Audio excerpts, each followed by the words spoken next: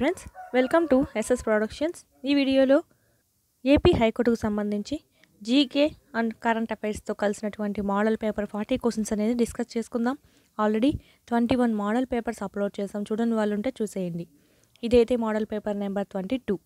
First question, Harappa సంస్కృతిలో ముద్రలలో ఎక్కువ భాగం దేనితో తయారయ్యాయి? హరప్పా సంస్కృతి అంటే ఏమన్నా సింధు నాగరికత ఉన్నప్పుడు ఆ ముద్రలు అనేటివి ఎక్కువ భాగం దేనితో తయారు చేసేవాళ్ళు అంటే స్టియటైట్ అండి. ఆప్షన్ 1 స్టియటైట్తో తయారు చేసేవాళ్ళు. ఎక్కువ భాగం అన్నారు ఇక్కడ కాబట్టి మనం స్టియటైట్ చెప్పుకున్నాం. వజ్రయాన బౌద్ధ మతం ఎవరి కాలంలో ఆదరణ పొందింది? వజ్రయాన బౌద్ధ మతం అనేది ఎవరి కాలంలో ఆదరణ పొందింది అంటే ఆప్షన్ 3 పాల వంశీయుల కాలంలో బాగా ఆదరణ అనేది పొందిందండి. శూద్రకుడు రాసిన సంస్కృత నాటకం ఏది? ఆప్షన్ 1 మృచ్చ కటికం. వెరీ ఇంపార్టెంట్, ఇది సంస్కృత నాటకము. మోటుపల్లి రేవు వద్ద అభయ శాసనాన్ని ఎవరు వేయించారు? ఆప్షన్ 4 గణపతి దేవుడు వేయించాడండి మోటుపల్లి రేవు వద్ద అభయ శాసనాన్ని. నెక్స్ట్ క్వశ్చన్, ప్లాసీ యుద్ధంలో బెంగాల్ నవాబు అయినటువంటి సిరాజు అద్దౌలాను ఓడించేందుకు బ్రిటిష్ వారి కుట్రలో క్రింది వారిలో ఎవరు భాగస్వామ్యం అయ్యారు?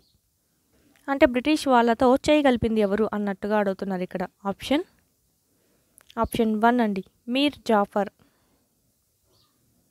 నెక్స్ట్ క్వశ్చన్, 1927 నాటి సైమన్ కమిషన్ను ఎందుకు బహిష్కరించారంటే ఆప్షన్ 2 భారతీయులకి సభ్యత్వం లేదు, అందుకని బహిష్కరించడం అనేది జరిగిందండి. రైతాంగ ఉద్యమాలను కాలక్రమంలో అమర్చండి. ఒక ఆర్డర్లో అమర్చాలి ఈ ఉద్యమాలన్నీ. చంపారణం, నీలిమందు, Deccan. Option 2 is the right answer అండి. ఫస్ట్ది నీలిమందు ఉద్యమము, తర్వాత దక్కన్ అలజడులు, తర్వాత చంపారణ్ ఉద్యమము. Next question, India wing freedom ఎవరి ఆత్మకథ? ఆప్షన్ 3 మౌలానా అబ్దుల్ కలాం ఆజాద్ యొక్క ఆత్మకథనే ఈ ఇండియా వింగ్ ఫ్రీడమ్ అనేటువంటి పుస్తకము. వీరేశలింగం గారు సాంఘిక సంస్కరణ సందేశముల కొరకై 1874లో ప్రారంభించిన పత్రిక ఏది? ఆప్షన్ వివేకవర్ధిని అండి. వివేకవర్ధిని ఈ పత్రికను వీరేశలింగం గారు స్థాపించారు. ఎందుకోసం అంటే సాంఘిక సంస్కరణ సందేశాలన్నీ దాంట్లో అందివ్వడం కోసము. సాహిత్యం, కళ, సైనిక రంగాలలో విజయాల వల్ల గొప్పవాడుగా పేరు పొందినటువంటి పల్లవరాజు ఎవడు? ఆప్షన్ 1 నరసింహవర్మ అండి. చాలా గొప్పవాడుగా పేరు పొందాడు. వేటిలో? సాహిత్యము, కళ, సైనిక రంగాల్లో విజయం అంతా సాధించి చాలా గొప్పవాడిగా పేర్కొనబడతాడు. అన్నిట్లో విజయాలు సాధించాడు కాబట్టి. నెక్స్ట్ క్వశ్చన్, శీతోష్ణ స్థితి ఎప్పుడు వస్తుందో కాలము? Option 3 right answer.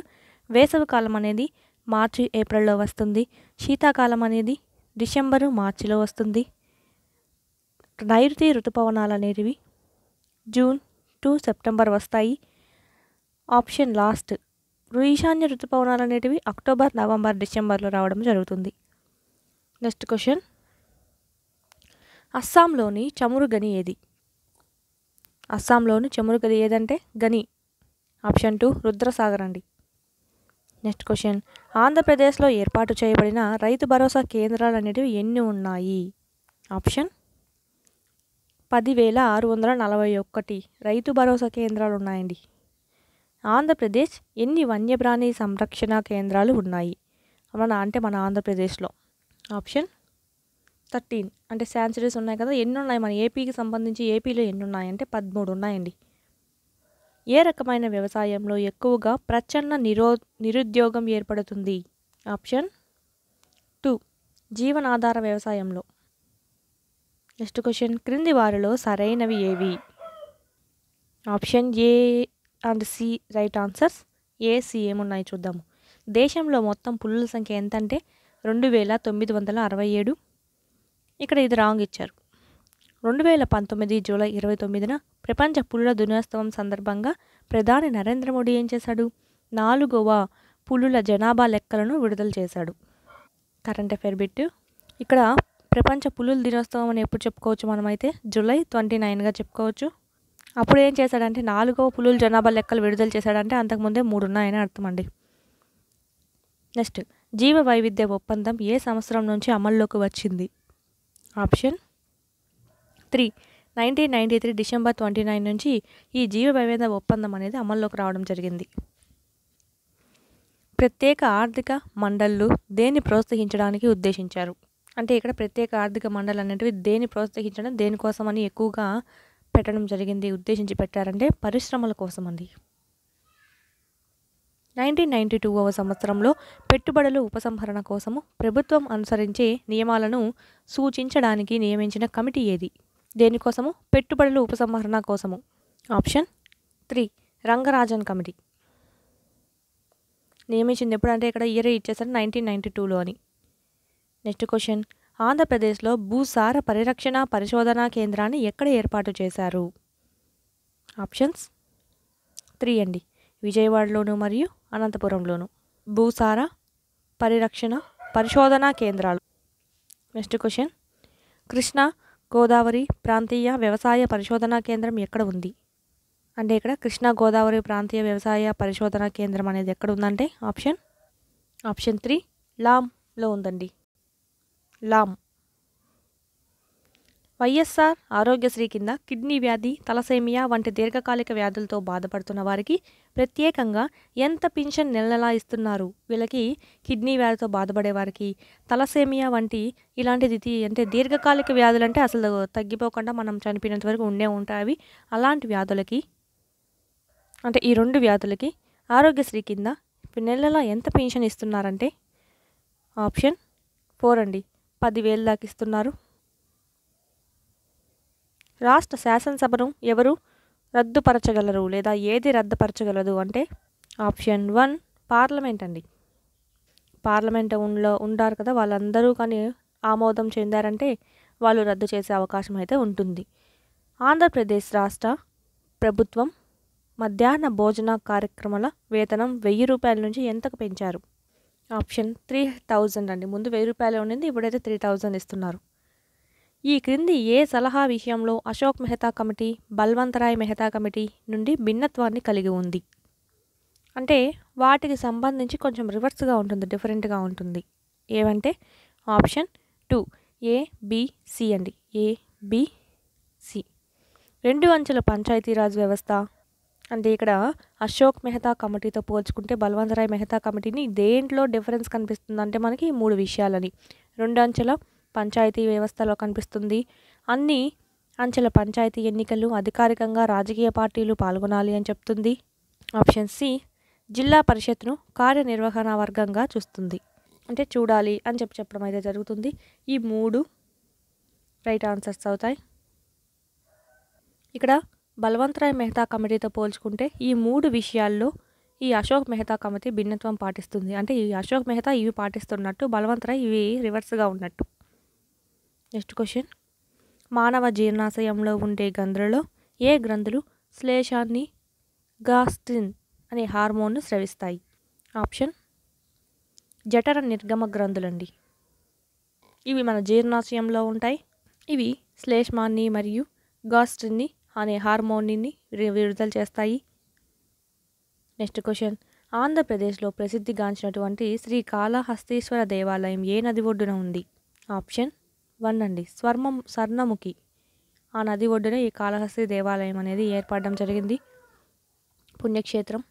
విద్యుత్ అయస్కాంత తరంగాలను సిద్ధాంతపరంగా ప్రతిపాదించిన శాస్త్రవేత్త ఎవరు? ఆప్షన్ 1 మాక్స్వెల్ అండి. ఇక్కడ సిద్ధాంతపరంగా ప్రతిపాదించిన వాళ్ళని అడిగారు కాబట్టి మాక్స్వెల్. ఈ క్రింది వానిలో యాంటీ ఫెర్టిలిటీ అంటే గర్భ నిరోధక మందులు ఏవి? ఆప్షన్ 1 and 2 అండి, నారతిన్ రోను, ఇథైనైల్ స్టాడియోల్. ఈ 2 మనకి గర్భ నిరోధకంగా పనిచేస్తాయి, అంటే గర్భం రాకుండా. నెక్స్ట్ క్వశ్చన్, నీటి నుంచి ఫ్లోరిన్ను తొలగించేటువంటి నల్లగొండ టెక్నిక్ను అభివృద్ధి చేసిన సంస్థ ఏంటి? నీటి నుంచి ఫ్లోరిన్ వేరు చేయాలంటే ఏం చేస్తారంటే ఈ టెక్నిక్ ద్వారా వారంటిని వేరు చేస్తారు.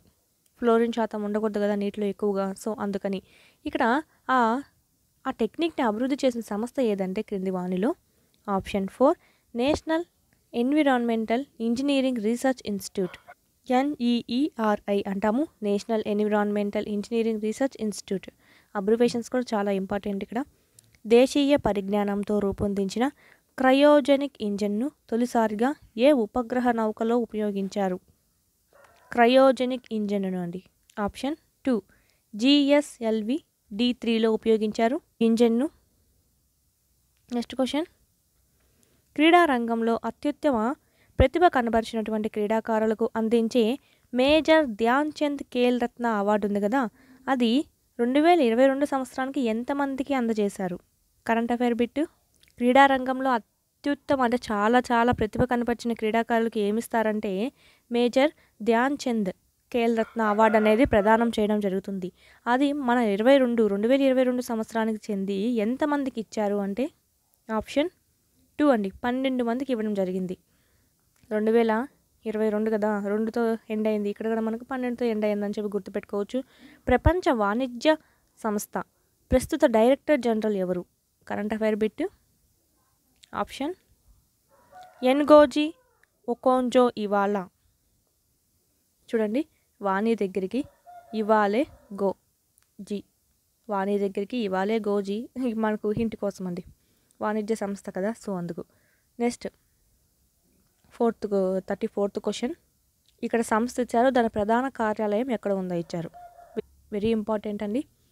Option 3 is the right answer. ఇక్కడ ఐక్యరాజ్య సమితి ఎక్కడుందంటే న్యూయార్క్ కేంద్రంగా ఉంది, ప్రధాన కేంద్రము. నానాజాతీయ సమితి అయితే జెనీవాలో ఉంది. ఇక్కడ నానా, జెనీవా, ఇక్కడ వేటిలోనూ నా లేదు చూడండి మధ్యలో. న్యూయార్క్ అనేది బాగా తెలుస్తుంది మనకు, ఐక్యరాజ్య సమితి. నెక్స్ట్, విశ్వ తపాలా సంఘం ఎక్కడ ఉందంటే లండన్లో ఉంది. అంతర్జాతీయ మారిటైమ్ సంస్థ ఎక్కడ ఉందంటే ఆప్షన్ విశ్వ తపాలా సంఘం అనేది బెర్న్లో ఉంది. అంతర్జాతీయ మారిటైమ్ సంస్థ అనేది లండన్లో ఉంది. ఐక్యరాజ్య సమితి అయితే న్యూయార్కు, నానాజాతి సమితి అయితే జెనీవాలో ఉంది. ఇక్కడ బెర్న్ అంటే ఏంటండి, ఎర్న్ అని గుర్తుపెట్టుకోండి. ఎర్న్ అంటే ఏంటి, సంపాదించడము. ఇక్కడ తపాలా అంటే ఏంటి, పోస్ట్ మ్యాన్స్ పోస్టులు వేసి సంపాదిస్తున్నారు అని చెప్పి మనం ఓన్లీ హింట్ కోసమే చెప్పుకుంటున్నాము.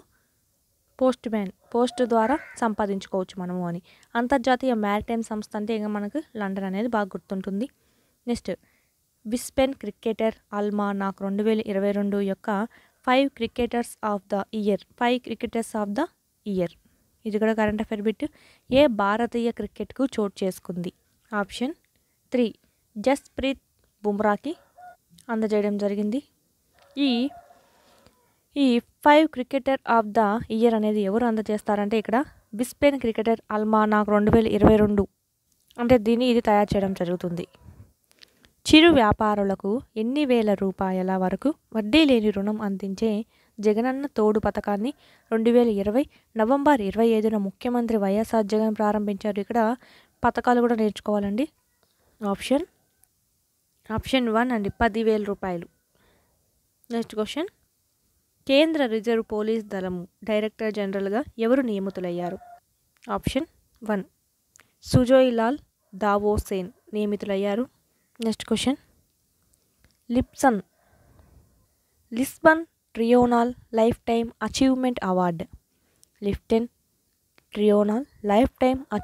అవార్డ్ గెలుచుకున్నటువంటి మొదటి దక్షిణాసియా వ్యక్తి ఎవరంటే ఆప్షన్స్లో ఆప్షన్ 1 మెరీనా తప్సుమ్.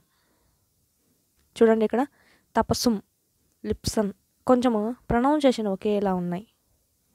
ఇక్కడ మొదటి దక్షిణాఫ్రికా వ్యక్తి అన్నప్పుడు మాత్రమే మనకి ఇది రైట్ అవుతుంది. 50వ ఆల్ షుమంగ్ లీలా ఫెస్టివల్ 2001 నుంచి 22 ఏ రాష్ట్రంలో జరిగింది? ఇది ఎన్నోది అంటే 50వది. ఈ ఒక సంవత్సరంలో చేస్తారు కదా ఒకసారి, అది ఏ రాష్ట్రంలో జరిగింది అంటే ఆప్షన్ మణిపూర్లో జరిగిందండి. Current affair bit. దేశంలో తొలి మంకీ పాక్స్ మరణం ఏ రాష్ట్రంలో నమోదైంది? మంకీ పాక్స్ వల్ల మరణించారు కదా, అది ఏ రాష్ట్రంలో నమోదైంది ఫస్ట్ అంటే ఆప్షన్ 2 కేరళ అండి. కేరళలో నమోదవడం జరిగింది. దీనివల్ల ఫస్ట్ చనిపోయిన వ్యక్తి కేరళలో ఉన్నాడు. ఇదండి మనకు సంబంధించి ఈ 21 ఆల్రెడీ పెట్టేసి ఉన్నాము. ఇది 22 మోడల్ పేపరు. మిగతావి చూడండి వారంటే చూసేయండి. ఇంగ్లీష్ కూడా పెట్టాము, ప్లేలిస్ట్లో యాడ్ చేసాం, డిస్క్రిప్షన్లో లింక్ అనేది ఇచ్చాము. థ్యాంక్స్ ఫర్ వాచింగ్ అండి.